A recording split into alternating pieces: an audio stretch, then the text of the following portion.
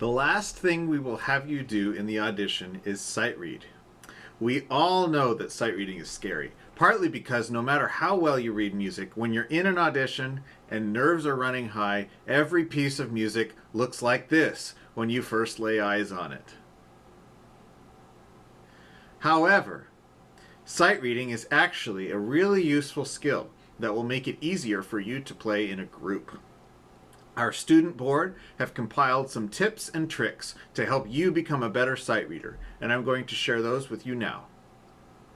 First off, look at the top left. Notice the key signature and the time signature. Scan through, seek out sneaky rhythms, and count through them silently in your head. Sing through the entire piece in your mind. We will wait. This is also a power move on your part, a way to assert your dominance over the music. Mind the accidentals. Decide on a manageable speed. This gets back to the sneaky rhythms. Think about what speed you can play those passages successfully and let that inform your overall tempo.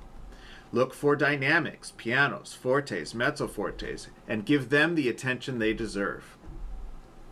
Take some deep breaths. This is sight reading. It won't sound perfect. Nobody ever plays sight reading exercise perfectly.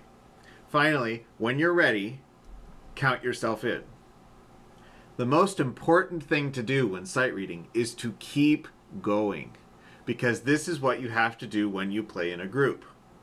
How you recover from a mistake is just as important as how well you read overall, if not more important.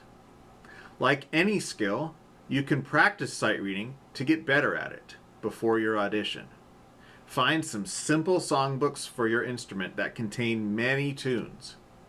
Practice playing through them non-stop, no matter what. Try some of the tips and tricks our student board recommended.